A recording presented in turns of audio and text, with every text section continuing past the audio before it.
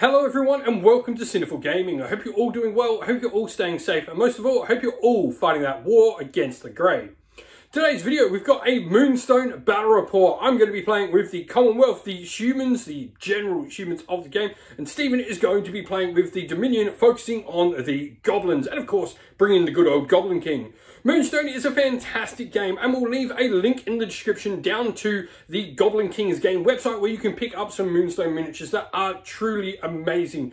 With that said, let's go check out the 6 models we're choosing in our warbands for this game of Moonstone today. Alrighty, and so here we have our 6 fighters for the Commonwealth. We have Quack, Agatha Tavernfrau, Flintlock, Eric the Squire, Baron von Fancy Hat, and Friar Flavius. And then for the Dominion, we have the Goblin King, Doug the Flatulent, Vicious Midget, the Mortician, Beaky Bobby, and Ribbold. Today's video is brought to you by Baron of Dice, a premium wargaming dice that make your table come alive. Now, if you're looking for some great dice to suit an army you play on the tabletop in a variety of different games, go to Baron of Dice and check out their website. You can also use our discount code down in the video's description, which will help support the channel, but also nab you a cheap little discount. The dice you see pictured here are the official dice for Parabellum's Last Argument of King's Conquest by them as well, which you can find on the Parabellum e-store as well. Alright, so here's what the table looks like. Stephen, you're going to drop the Moonstone to begin with, so drop for the first one. Am I happy with that?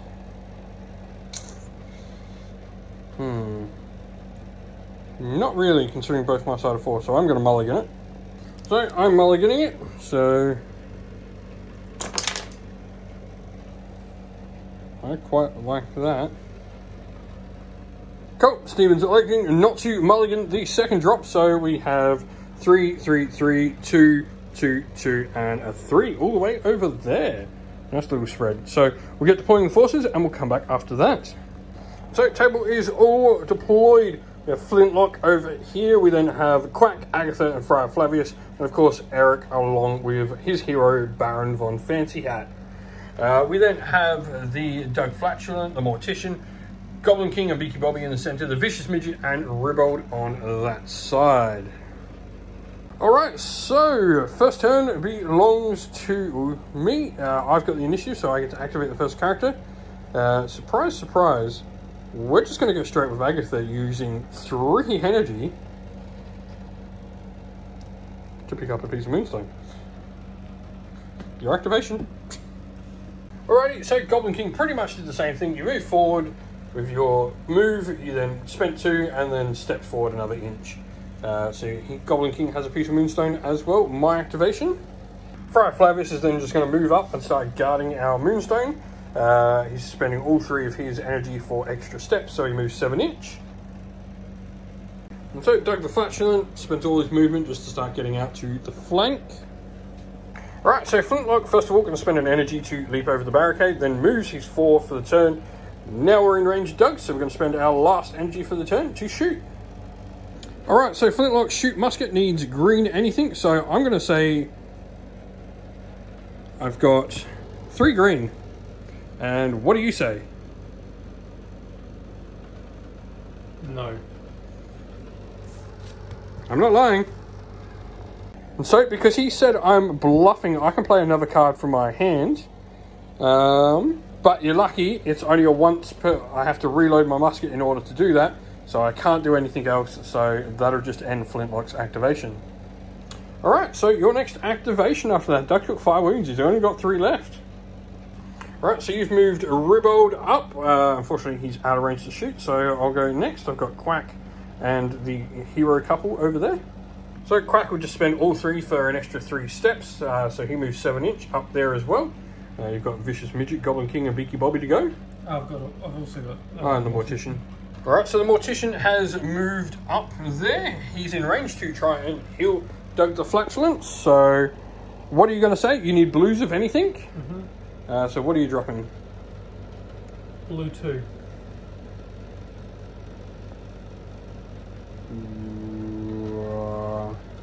You can have it. Let you heal 3. Cool, so just heals 3. Alright, so Eric Esquire, first of all, he's going to use his My Hero ability, which gives 2 energy to Baron Von Fancy Hat, and then he's going to move up 5, spending his last point for an extra step. So you got Vicious Midget and Beaky Bobby to go. Alright, Vicious Midget moves up there. So just let Baron to go. So Baron Von Fancy Hat needs green anything. So just going to go green 1. No. No. Yeah, I am bullshitting. Do you have a catastrophe to play? Yep. Ouch, Baron's going to take a catastrophe. And so after that Calamitous taking 3 wounds from my catastrophe, I will reload my pistol though. And you're moving Beaky Bobby. And so Beaky Bobby just moves all his extra steps. So that is the turn at the end of the first round. So we'll roll for initiative. I get +2 for the roll in this turn. So I got a 3, you got a 1, so I still get it. Alright, so I've got the turn. So we're going to go with Eric Esquire first. We're going to do Field Medic to begin with. Alright, so Eric Esquire, we are going to go with blue 2.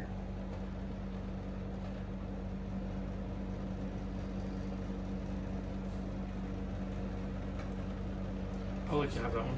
Cool. And then Eric, after healing 2 wounds on the Baron, will then go with My Hero, spending his last 2 to give 2 to the Baron. Your activation. Alright, so Ribold has moved up. He's then shooting the Baron with his cannonball. So what are you calling? Green 1. You can have it. I'm quite happy to take the 1 damage. Well, yep, have it. Yep, he was telling the truth. So Ribold does 3x damage to Baron Von Fancy Hat, -1 due to Ribold's rule, but then -2 because it's non-magical damage. So Baron actually doesn't take any, but it does get shunted back an inch. Just takes the cannibal on the chest like a champ. So Quack's moved up. We're then going to throw our blinding powder at the Vicious Midget. So Quack needs anything blue. So we're going to go with 2 blue, being what I put down. What are you going to say about that with Quack? No. I am telling the truth. So that's Quack done. Vicious Midget is now down to 1 melee, 1 arcane. Effectively, he's not going to charge into combat anytime soon this turn. Nope. And so, smartly, he's now decided the Vicious Midget wants none of that fight there. So I will then go with Flintlock though. So Flintlock is going to reload at the start of the turn because he didn't reload last turn. I will then shoot my musket and I'm going to reload with my last MG if he's alive, I guess. So Flintlock needs green anything with shoot musket. We're going to go with green 3.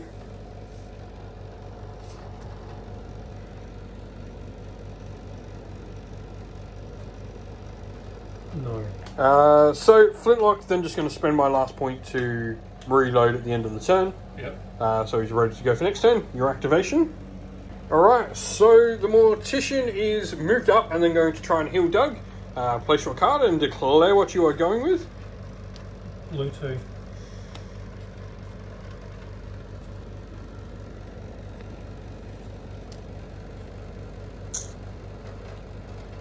I want to call bullshit. Is that what you're saying?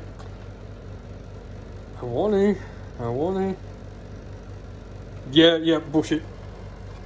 Ah. So go again. You can place another card in your hands. So what are we calling with this second card? Blue 1. You can have that. I've learnt my lesson. Alright, so Agatha needs any colour 2 for her ability to work. So we're going to go with green 2. I'm going to give you that. Cool. So Ribold moves forward towards me and then Agatha takes a step. Your activation. Alright, so Doug has moved up. He's going to try and dig up some Moonstone. So you're going to do his ability. Draws an arcane card from the deck. 1. So he just digs at 1 for that point. You can go again with the same ability if you want. No, I've just spent 2. Just spend 2? Cool. Not worrying about. Do we have a catastrophe as the next card? No. Okay. Alright, so the Baron is putting down his combat card. What are you going to do for yours? Alright, yours is down. I've gone with a thrust. You've gone rising attack, so thrust into rising attack. I do 2 to you, but I take 1. And so from that first one, I did 3, but you -1. And then you did 1 damage, but I -2 from my plate armor. Alright, I've put my card down. See what you can do with Ribold. Give us a minute. So we are done. So I've gone Falling Swing. You've gone Falling Swing as well. Now, Falling Swing is my specialty move. Alright, so I am going to suffer a point of damage back from you. Or actually 3 points of damage back from you. But I'm also going to deal 2 damage to you as well. So I'll take the hit, but deal damage to you. Alright, so 3rd attack out of 4. Drop their cards. I've gone Falling Swing again. Falling Swing again, so this means I can do the same thing again. Alrighty, so 4th and final attack from the Baron. What have you gone? I've got Falling Swing again. Sweeping Cut. Now, the downside for you is I'm going to crit it. Because I have both Falling Swings this time. So I can double the damage I do. So Ribold is then going to take 6 damage thanks to a crit with Falling Swing. Oh, actually, does that change how much I take? I'll have to see. Does it increase? Don't know if it no. No, we're not going to special. So the Baron has taken Ribold down. So it is your activation now. That took a lot of effort. Baron almost died too. Alright, so Beaky Bobby spent an energy to jump over the fence, then went and grabbed the Moonstone after his move and has just moved back an inch after that. I've got Friar Flavius, who's going to spend 2 to heal the Baron. So I'm going to call a blue 1. No. Telling the truth. So Baron heals 2. Can choose to use the ability again. So I'm going to go with blue 2. No. I am lying this time. So Friar Flavius will take 2 wounds instead. Takes the catastrophe, so he'll take 2 wounds instead. Alright, so you've just got the Goblin King left to go, and that'll be the end of the round. So that'll be the end of the round. So we'll do healing. Well, no healing, we'll do replenish, sorry. Alright, so replenish step done. So priority for the round.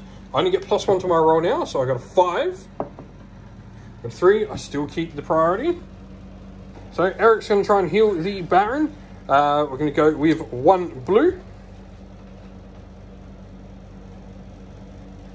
No. I am lying. I don't have any fucking blue. So Eric will take 2 wounds on him. But then we'll use my hero to give 2 energy to the Baron. Yeah. Alright, so Eric then just uses my hero. Baron gets the extra 2 energy. So your turn. Alrighty, so the Mortician is using his reanimate. So what are we declaring? 2 red. Yeah, you can have that. Yeah. So you place Ribold in base contact with half his wounds back. And he can only move this turn because he doesn't have any energy. So mine, I'm just going to move the Baron, and then we're going to spend my 2 energy, pick up the Moonstone with the Baron, and then we're going to step 1 inch back. So, so Beaky Bobby is moved, and now he's going to try and heal Ribold. So you need, what do you need? Blues. Blues anything? Yep. Alright, cool. Blue. I'm just going to let you have it because I don't want you healing both characters. Cool. Good call on my part. So... how much did you say? Going for Beaky Bobby healing on Doug. What are we going to do? Blue 2. You can have it because I don't want you healing completely up. So Doug heals 3. Really simple. Agatha's just going to pick up second Moonstone, spending all 3 of her energy. Your turn. So you move Doug up. I then just move Quack in contact with the Moonstone, then spend 3, so he picks up the Moonstone. So Friar Flavius trying to heal Baron. We are going to go with blue 2.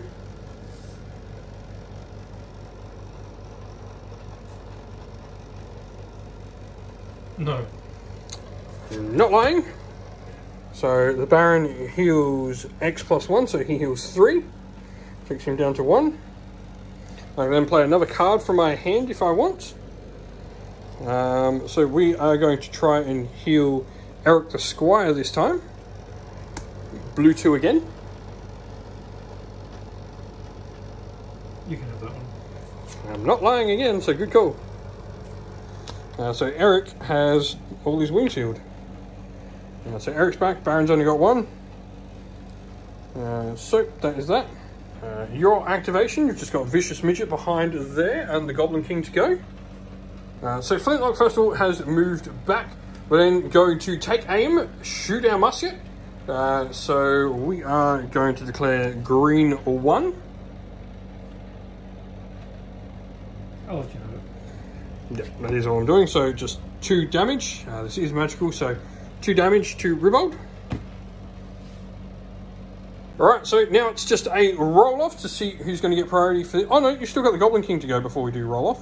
So do the Goblin King. And now we go into the roll-off. I got a 1. You got 2, you finally got it.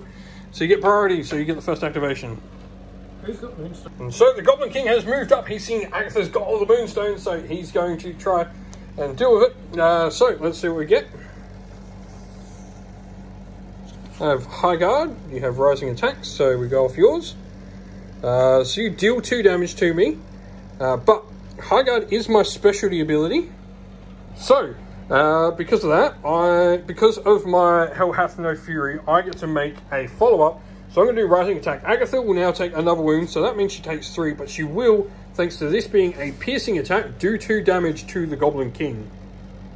So that's the Goblin King. So I'm actually going to go then with Quack. Alright, so Quack's throwing Blinding Powder at the Vicious Midget again. I'm going to go with a blue 2. No. I'm not lying. So that means he's -4 everything. And I get to go again. I'm going to this time target the Goblin King with it and go blue 1. Yeah. I know you've got him. And so the Goblin King is -2 on both his evade and that now. And I'm going to end it there. So Quack's second energy, after using the Blinding Powder successfully, will be to do a Foresight on Eric the Squire. This will allow the target to get +2 Arcane for the rest of the turn. So Eric's now got Arcane of 5, which will be good for his healing. And then Quack's going to stab the Goblin King. And so lastly, Quack will actually fight the Goblin King, who is only melee 1. So, well, put your card down. What card are you going to choose? I'm going to choose that one. So I'm going to choose that. Let's see what we get. So I've got Falling Swing. You got Rising Attack. So Falling Swing against Red. You're really bad for the Goblin King because I do 3 damage to you with that. And I crit it. So, first of all, we minus, so that's going to do... and so that actually kills the Goblin King. Quack. Go Quack. He has been amazing this game. Actually kills and drops the Moonstone. So, your activation. So, Doug just moves in. I'm then going to, with Agatha, move, spend an energy, and then step 2 inches back. So Agatha has all the Moonstone. And so with those 2 inches moved there, and you could potentially kill someone with the Goblin King. Not the Goblin King, Vicious Midget, but the fact that Quack blinded him, I think makes him pretty much not going to do anything. We just saw what happened to Goblin King then. And I can't shoot with Ribold even if I was in range. Yeah, and Ribold's out of range for the turn, so it will be a victory to the Commonwealth. Agatha's going to go make some Moonstone moonshine. Today's battle report is also brought to you by Mithras Games. Fantastic tabletop wargaming mats out of New Zealand. Now, Mithras Games has a variety of different mats. We've got the fantastic desert red, the nice tundra green, and the frosty ice blue here as well. All of these mats are a really nice high quality, generally very similar to how you would get your mouse pads for your mats, but fantastic high quality mats. We love them. Mithras Games are a fantastic supporter of the channel. You can pop on over to their website, especially if you're local to Australia or New Zealand. They're a fantastic company to help support. And so that is the end of the video. We hope you enjoyed it. If you did, please don't forget to leave a like and subscribe to the channel, and also drop a comment down below letting us know what you enjoyed about the video. If you did enjoy the video and want to chat more with our little community here at Sinful Gaming, we have a Discord server which is linked down in the video's description. Also linked down in the video's description are the best ways to help support the channel, which is either via Patreon or YouTube members, where you'll get yourself a shout out like all these people will in just a second, but also you can help support the channel and help dictate where we're going to go with the channel. Also, if you'd like to help support the channel and grab yourself something, you can grab some channel merch as well from Teespring or Ko-fi, both of which as well are linked down in the video's description.